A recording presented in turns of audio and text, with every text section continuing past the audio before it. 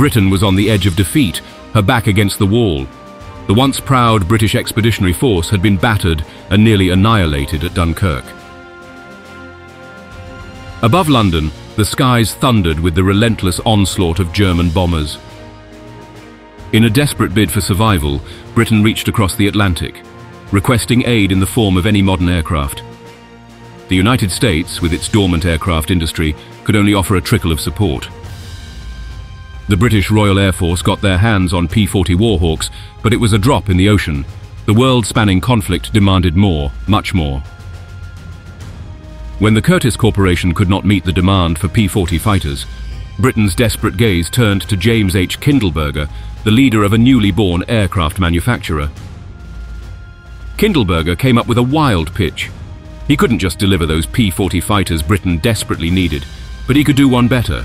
He swore he could design a brand new aircraft that would knock anything out of the sky and have it ready in no more than 120 days.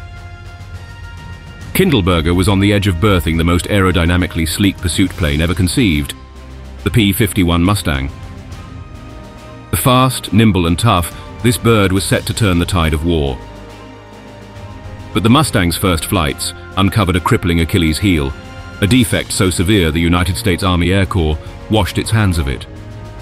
Relegated to the sidelines, the Mustang was doomed to obscurity, performing escort and recon missions.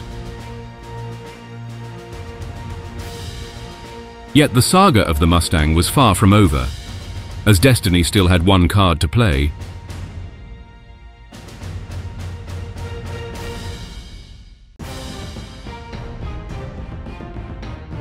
In the wake of Dunkirk's chaotic retreat, Britain stood defiant but nearly alone against the Nazi onslaught.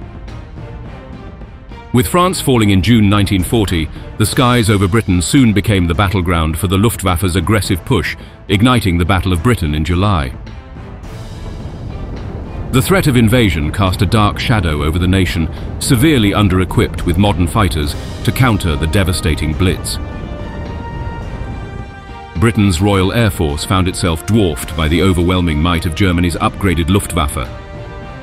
In dire need of additional firepower, Britain cast an urgent plea to its resilient ally, the United States, for any available aircraft to bolster its thinning ranks.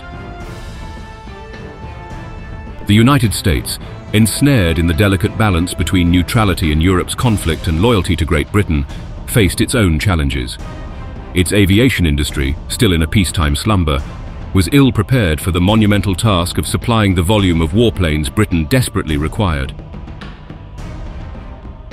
In a decisive move, the US authorized the transfer of numerous Curtiss P-40 Warhawks, a mainstay in its arsenal, to the United Kingdom.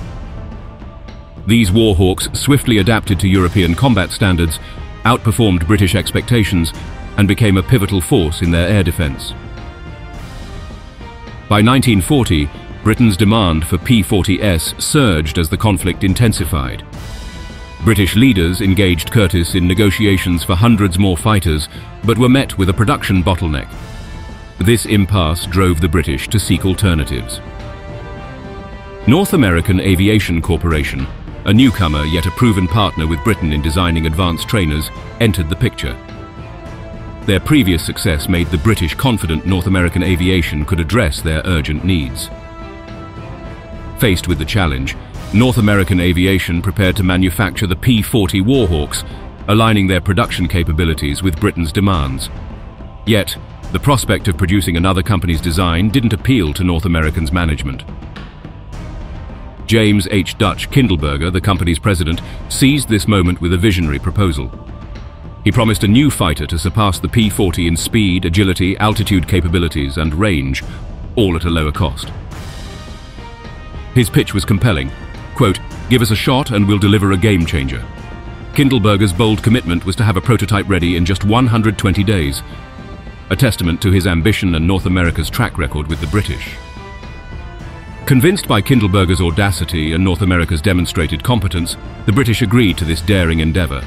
Bombs were falling on London, so the 120-day countdown was ticking.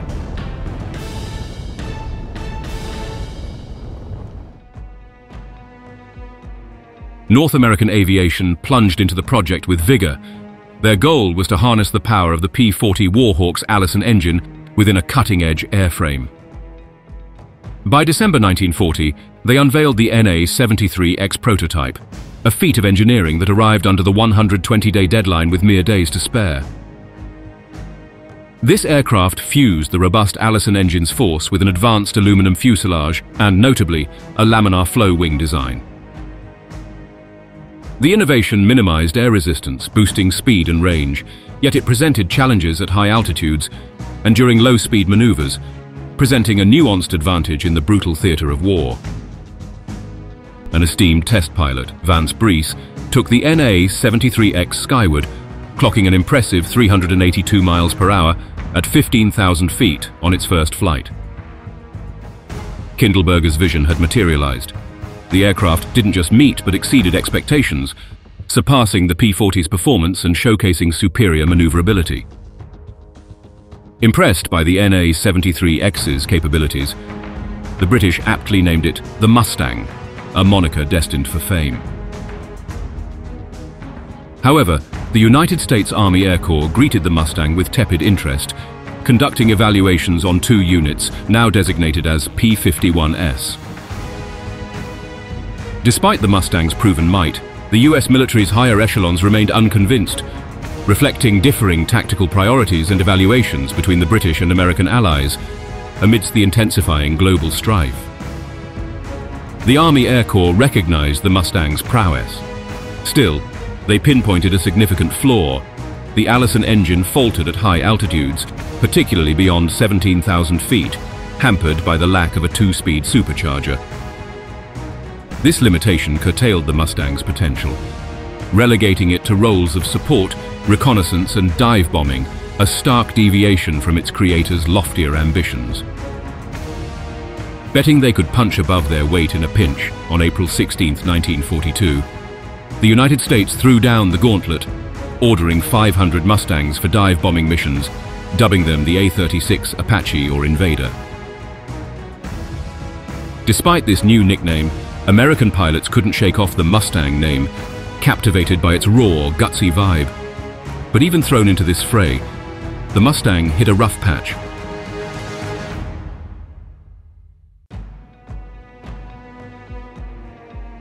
These A-36 Invaders marked the Mustang's combat debut in World War II, but the battlefield quickly exposed a critical flaw: its vulnerability during dive bombing. As the Mustang decelerated post-dive, it became an easy mark. Its cooling system was its Achilles heel. A single well-aimed shot at the radiator could down the aircraft, a risk magnified during dive recovery. This vulnerability made the US Army Air Corps reconsider the Mustang's role. Falling short as both a high-altitude fighter and a dependable dive bomber, the aircraft shifted to specialized low-altitude missions, avoiding dive bombing to provide airborne artillery support, air support, and skip bombing. Despite these challenges, the Allison-powered Mustang demonstrated its strengths and the flexibility of its design. This period underscored the hurdles of wartime aviation development, reflecting the determination and innovation required to meet the dynamic demands of aerial warfare during World War II. In 1943, as US forces entered the treacherous terrain of Burma, devoid of conventional support avenues, the Mustang emerged as a critical asset. Its ability to provide forward air control and its potent firepower made it indispensable in clearing enemy positions, aiding the progression of American ground forces. The Mustang's agility at low altitudes enabled it to navigate Burma's rugged landscape, supporting infantry before swiftly ascending. Despite initial reservations, the Allison-powered Mustangs earned pilots' respect for their control, reliability, and low-altitude performance. It was precisely one of those pilots who learned the value of the Mustang in the Burmese campaign who first began to ask the right question: why not equip the Mustang with a more capable engine?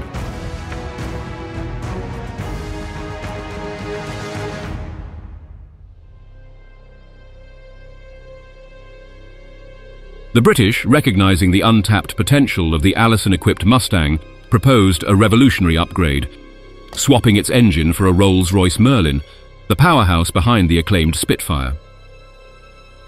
This idea took off, with Packard stepping in to adapt the Merlin for the Mustang.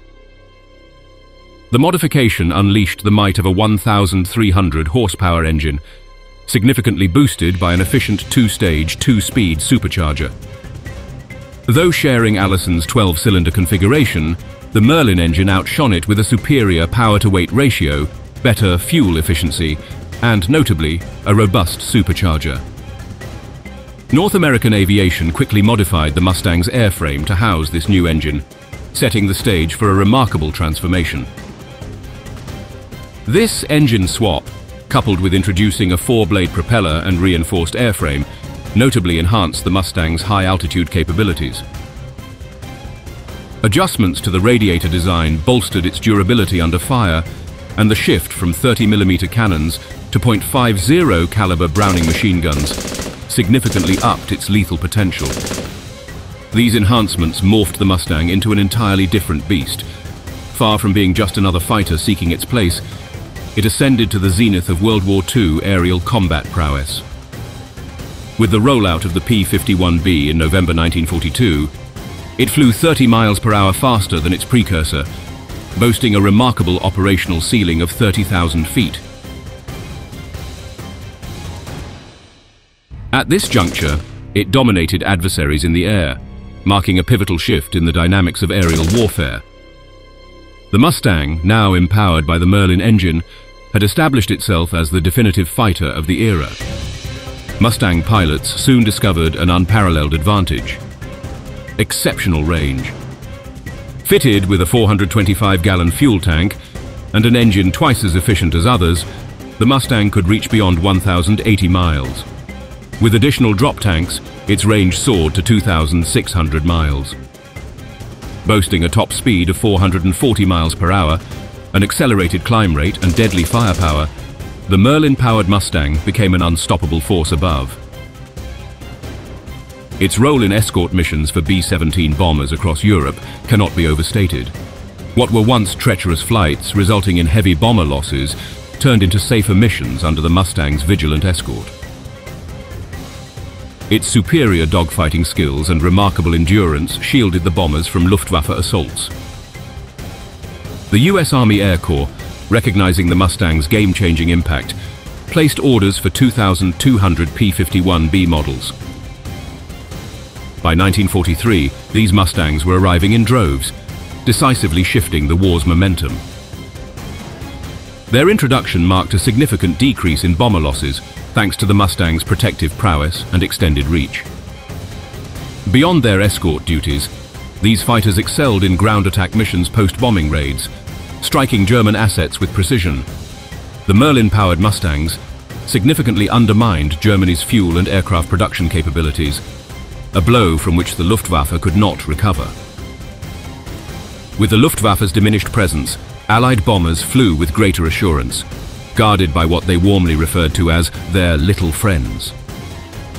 By the end of 1943, Mustang production was ramping up, and soon this rising star of a fighter was present in every war theater, operated by almost all Allied forces. But it could still be improved.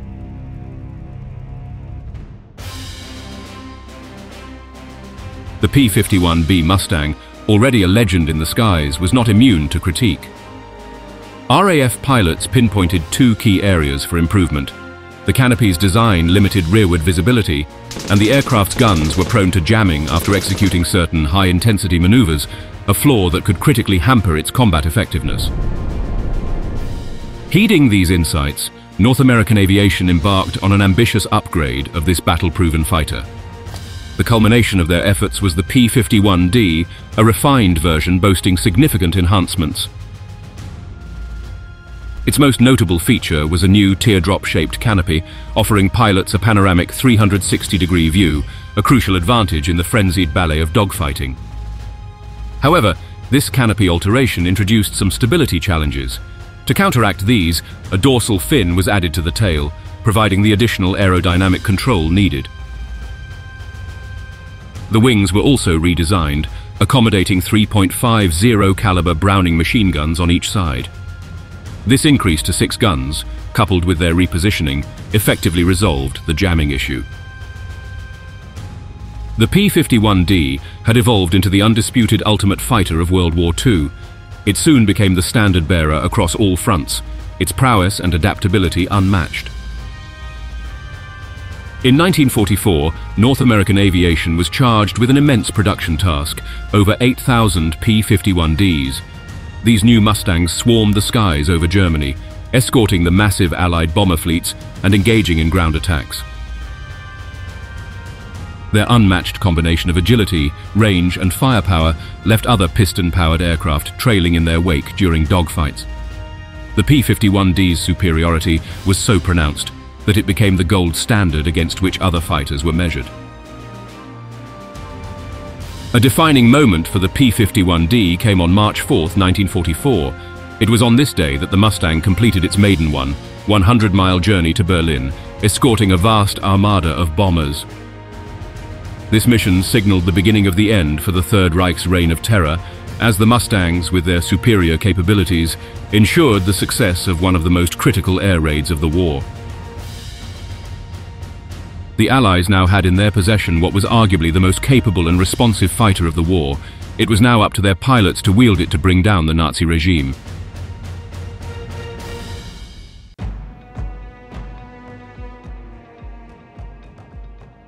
Major George Preddy emerged as the top ace, flying the P-51 Mustang during the war, pushing the aircraft to its full capacity. After enduring a grueling 200-hour combat tour and voluntarily extending his service twice, Preddy chose to stay in the fight, volunteering for an unheard-of third extension. In the fierce 1944 summer engagements over northern France, Preddy shot down 9 enemy aircraft from June 12th to August 5th. Yet his most extraordinary feat was on the horizon.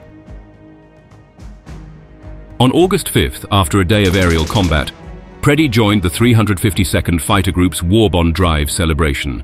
Despite a forecast of thunderstorms that suggested a pause in operations the next day, the weather unexpectedly cleared overnight. Shortly after Preddy had gone to sleep, he was awakened with urgent news. A bombing raid over Berlin was imminent, and he was to lead the mission. Still intoxicated from the previous night's festivities, he accidentally fell off the podium during the mission briefing. His squadron took immediate action to sober him up, using oxygen masks to sharpen his focus and cold water splashes to fully wake him. After regaining his composure, Preddy was escorted to his P-51 Mustang. Despite his rough start, Preddy's skill as a pilot shone the moment he was in the cockpit. His deep bond with the aircraft allowed him to lead his squadron flawlessly towards Berlin. The weather was clear, providing perfect visibility for the mission that lay ahead, and the German Luftwaffe was out in force, setting the stage for an intense confrontation.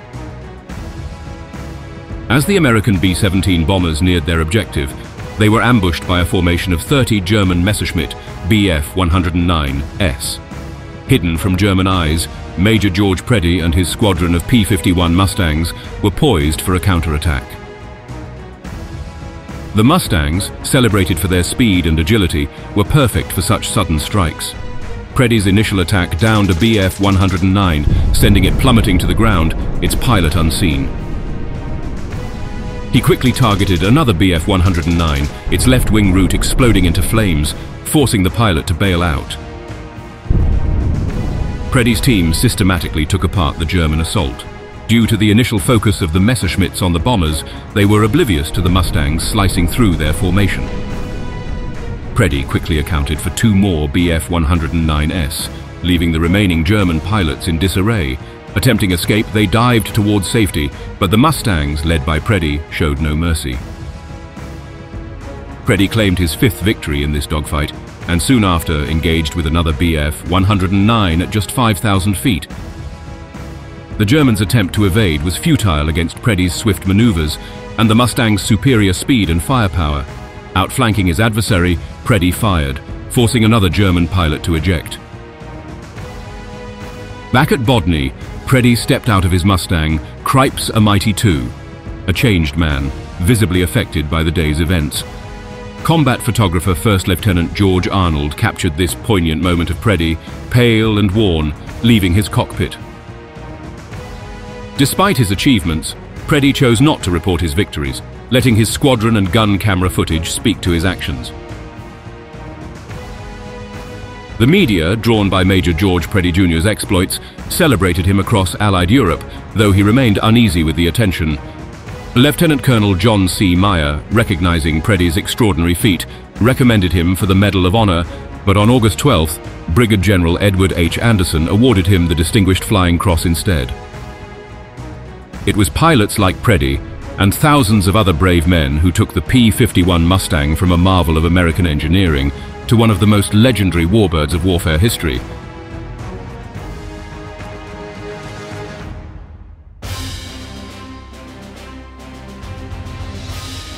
Throughout World War II, Mustangs soared as one of the sky's most powerful forces, executing over 213,000 missions. Their combat achievements were staggering, downing 5,000 German aircraft in air battles and destroying another 4,000 on the ground, accounting for half of all American air victories post their deployment. The Mustang's combat effectiveness was unparalleled. Incurring around 2,500 losses due to combat, mechanical failures or pilot errors, its success-to-loss ratio underscored not only the aircraft's superior design and capabilities, but also the valor and adeptness of its pilots. As the Third Reich's grip weakened, Germany turned to its advanced jet and rocket-powered fighters, hoping to counter the Mustang's supremacy. These faster aircraft marked a significant advancement in aviation technology, yet they fell short in endurance and agility compared to the Mustangs. The war's toll on Germany's industrial capabilities meant these revolutionary fighters were too scarce to alter the course of the air war significantly. Mustang pilots leveraged their numerical strength and strategic prowess to neutralize the German jets, targeting them during their takeoff and landing phases and overpowering them in dogfights through superior tactics and numbers. The introduction of jet-powered aircraft, though a leap forward, could not stem the tide against the relentless assault by America's premier World War II fighter. Hermann Göring, the commander of the Luftwaffe and a top Nazi henchman, couldn't hide the stark reality when he saw P-51 Mustangs tearing through the skies over Berlin. His own words lay bare the brutal truth. Quote, "The day I saw Mustangs over Berlin, I knew the jig was up.